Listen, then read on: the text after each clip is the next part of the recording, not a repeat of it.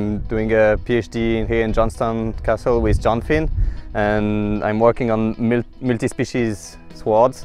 And so the idea came out by mixing the grasses that we know well in the back, you can see there. We know well for having good growth, and especially in the early spring. Then we have some clover that we know to have good nitrogen fixation, and that's very efficient to cut down the nitrogen fertilizer amounts and having a good summer growth. And we even have some herbs. So herbs like plantain and chicory have very deep rooting systems. They are very resistant to drought, and they even bring some minerals to the cows. And the idea was to mix these three types and see how they perform together. When they are mixed together, they perform very well, even better than any monoculture, even better than ryegrass with high nitrogen inputs. So when we put them together with lower nitrogen fertilizer, we reach higher yield, higher stability over the year, and especially if there is a drought event like we had in 2018 or even in this spring, then they maintain a good growth normally in research plots. The question is that now we have the data baseline, how does it perform in a real system, so when it's grazed by cows or sheep? And that's a question Aidan is answering now on the farm.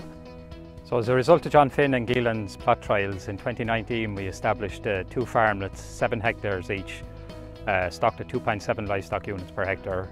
On one farmlet we have the multi-species swards, which were fully reseeded over the course of last year with a 6 mixed variety of perennial ryegrass, timothy, white clover, red clover, 2 herbs, chicory and plantain.